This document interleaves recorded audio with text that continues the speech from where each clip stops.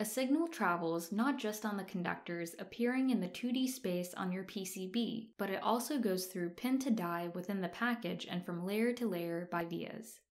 With Allegro PCB Editor, you can easily include pin delay and z-axis length of vias for precise signal length calculations. Go to the Setup menu, select Constraints, and then Modes. In the Analysis Modes window, select Electrical from the left column. Enable pin delay and z-axis delay from the electrical options. Click Apply and then OK. You can get the pin delay information from your manufacturer.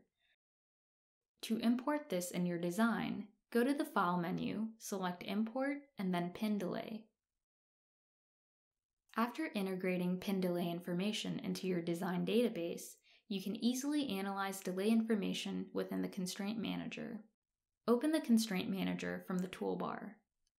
Expand Routing under the Net section in the Electrical worksheet. To analyze signal delay, select the Relative Propagation Delay worksheet. Right-click on the board name in the worksheet and select Analyze.